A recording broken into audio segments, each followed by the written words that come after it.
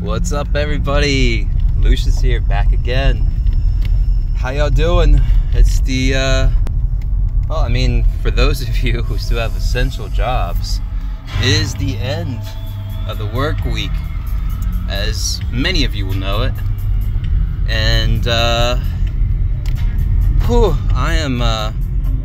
getting too fat, man.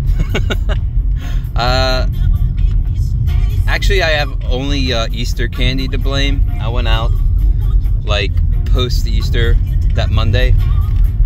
Oh man, I attacked the Target across from where I'm working. And I grabbed a bunch of Reese's peanut butter eggs, man. The best of the best, all right? I don't know why it took them years. There's times where, like, man, I don't know if I was necessarily a smart kid, but I was like, why the hell is the world not in on this? The Reese's peanut butter eggs, to me, are like the perfect balance of the peanut butter center to chocolate shell. I'm talking about the ones that are like in the 6-pack. I think they've made like a variety that's like a really hard shell chocolate, like thick kind of crust chocolate that's decorated with peanut butter inside. Not that, no. I'm talking about just the standard holiday issue Reese's peanut butter eggs, the best. And I was wondering, my entire child life, why the hell is this not on the shelves all the time? These are the best. They're the best. And eventually, lesser versions, but they've done like all these holiday themed ones. Like Valentine's Day, you get hearts. Halloween, you get pumpkins. Christmas, you get trees. Like they've expanded it out, just like Peeps. Why are Peeps only Easter? Now they're year-round. They finally are like, oh, you know what? People will keep buying this beyond just Easter. You know, maybe is that like the candy company Christmas? You know, like the sales spike up for all these places, and so they can afford to do that. Then I don't know. Just like, why don't we separate the Skittles?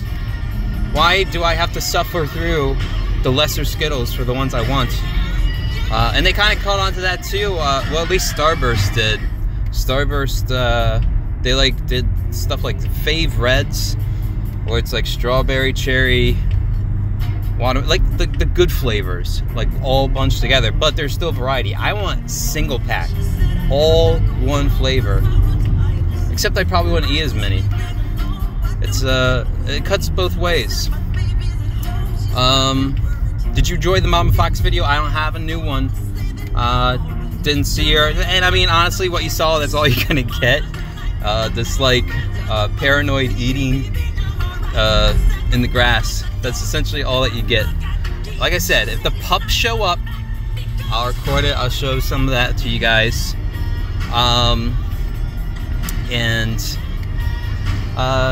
Let's see. I put up the Jack Show piece. I kind of screwed up the order of things. When I record these, it's like in the morning. I'm not going to be able to touch anything as far as editing software, uploads, or anything like that until I'm off work, which is also the same time I'm going to do art stuff. And I don't always remember what I tell you guys. So I think I was going to show you like a sketch of the Jack Show thing I put up last night. I just released it. That's the thing, like 30 minutes before the show. Thanks for liking it if you did. It didn't get a lot of traction, as things that don't get retweeted by the big names tend to do. But I know, I feel the love. I feel it out there. Still thinking on that $1,200, and then like I'm just like, you know, jittery. You know, I'm like rubbing my hands and bouncing my shoulders and shit, thinking about it. Like, oh man, that's easy money. It's funny money. You know, that funny money that you can just like throw at something you've been eyeing for a while. You were telling yourself, oh, if I only had, you know, 500 bucks to blow, I'd get this. Now you do, except you're watching like as like the world economy is like dipping over and over and over again. So maybe you best hold on to it. But I mean, if things get really bad, is that $1,200 going to be worth that much? You know? Is it going to be one of those things where it's like you could have a barrel full of cash, it's still going to get you a loaf of bread? I don't know. Is it going to get that bad? I don't know that it's going to get that bad. Holy Christ, I hope people have the wherewithal to go back and, you know, fill up the workrooms before it hits that level. Man, the one that Cecil retweeted got a lot of views. It got like 80 views. And you left it up to Lucius to figure out what to do with that silhouette. Which is fine. Listen, I've been making these decisions by myself all the way through. I was just looking for a relationship between us to form, you know? I was putting myself out there, you know. I was dropping my lines, throwing a wink here and there, and I was kind of ignored. I feel like I'm the what would you call it? The motivational teacher. You know those films where it's like the School of Hard Knocks, crime riddled. There's one smart kid who doesn't show himself up, and really they're all filled with potential, but no one's been able to reach them. That's like me with you guys. I'm just wondering, how do I get through? How do I get through? If I could just engage them, if I could just get them to participate. It's all good. I get it. A number of videos, a number of creators that I enjoy, and it's like until you're in the, I guess, creation mode. This is gonna be YouTube creator, and we're talking amateur, off the ground creator woes. That goes on is like you're looking for signs that you're going the right direction, or that people enjoy what you do, and you only have like the thumbs up, thumbs down. You have view count in a way, but then you start wondering in your head, well, I thought it was a good thing, like a cool thing, that you get more engagement than you have subscribers, but then it's like, wait, that just means a bunch of people watched this and they didn't want to subscribe to me. Okay.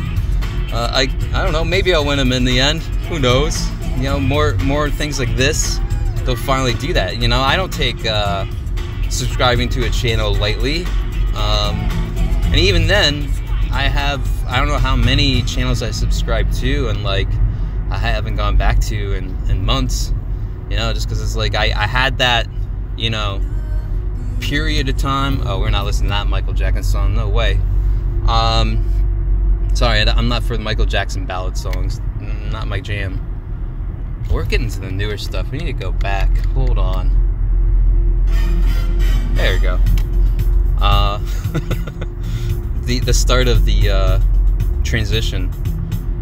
Well, no, I guess he always was, wasn't he? But I feel like it was post-Thriller. And it wasn't bad like the next thing. I feel like it was. I'm no expert, alright? I'm no expert. Oh, road construction. Where were you guys all these days before where nobody was on the roads? I just barreled through that. Well, not barreled through, but I had the sign in my favor for once. Every other time it's been stop. That was slow. Go slow. But yeah, I also feel like, man, if I only had to do this like week by week, I'd probably be a little bit better, filling up the air. It's tough, man. Like, I'm talking to myself. You realize I'm talking to myself in a car on my way to work, thinking out loud, and I'm doing it like day after day. And there's a lot of takes. I'm just like, that's really bad. And I feel like I'm partially influenced. I mean, I am, yeah, by the road and what's going on with it. Like when that cop came up behind me, I lost all train of thought. I'm telling you, I thought I have 75% chance, I bet right now, of them pulling me over. It's just like I was caught dead to rights. I was right in front of them, and the nature of what it was like a on-ramp, I guess you'd call it. I'm smart. You know, I'm merging in, and like it's one of those things where it's like you got, I don't know, 15, 20 yards, not that much space. It's one of those quick ones. You can't just be hesitant or whatever, and people are moving along 60 to the speeding types, 80 miles per hour. You can't just like go to a dead stop and then try to merge. Like, you gotta go flow traffic, throw yourself in there. I just happened to do that in front of a cop car. But I was at least a little, I gave myself that 25% chance because, you know, judging everyone else's speed around us, in front of me, behind us, everyone was going that speed. So maybe this guy's gonna be cool. But I was sweating it the whole way. He might have had like a destination in mind, and then he saw my lily ass and was like, oh, you know what? I think we might have a ticket ready to go here, and just like troll me, and like at the point where he thinks like he might lose the whole ability to ticket me, pull me over or something. You know how they do that. They'll come up behind you. You know they got you. You're dead to rights, but they just go a little extra longer. Not to mention, I've seen the cases where they drive like complete douchebags, like dead of night. I don't know what kind of car it is, but all of a sudden they're like tailgating my ass. And it's like the SUV ones, and I'm just in a car, you know, so their headlights and my rearview mirror are like blinding me, even though they don't have those annoying like LED ones, but it's still like just the alignment. And I'm like, when cars do that, like I want to pull away, and I think they know that. They know that, and they're being dickheads trying to catch you out. And you're kind of like in the back of my head, you know, this is usually around like midnight or later. I'm just like, you know what? If this was any other asshole driver, they'd just go around me. Maybe this is a cop car. And I'm telling you, it's like a 50-50 chance. I don't understand those drivers who like literally have to come up behind you, but they do. They come up behind you, ruin their own flow of motion, like drop their speed, which was clearly faster than you, and like stay there for like 5 seconds only to go around you. Like, why didn't you just move into the other lane before you got to me? What the, what? Anyways, I could go on forever about the shit that drives me crazy driving. I